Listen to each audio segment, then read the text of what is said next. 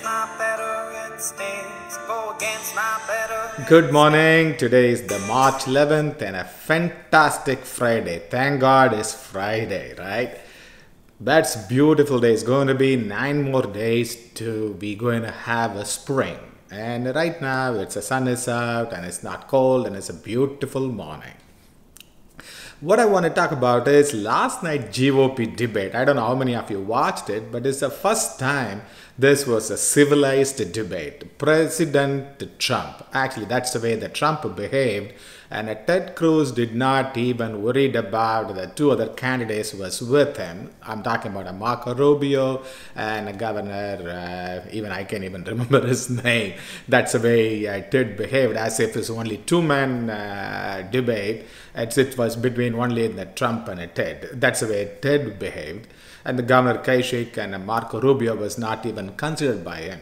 And Marco Rubio actually apologized for his personal attack on Trump about that infamous Detroit dig talk. I'm talking about, they were talking about the size of Trump's manhood. That is all not was there. It was the first time a civilized debate. And also it's going to be interesting thing is Dr. Carson, Ben Carson is going to endorse Trump. Looks like Trump is a candidate. Whatever, right? But what I want to tell you is your first instinct is always right. So always go with your first instinct, even if it is a bad idea, because bad idea makes good stories. So that's the way the life is all about. If something tells in your heart this is right, and just go for it.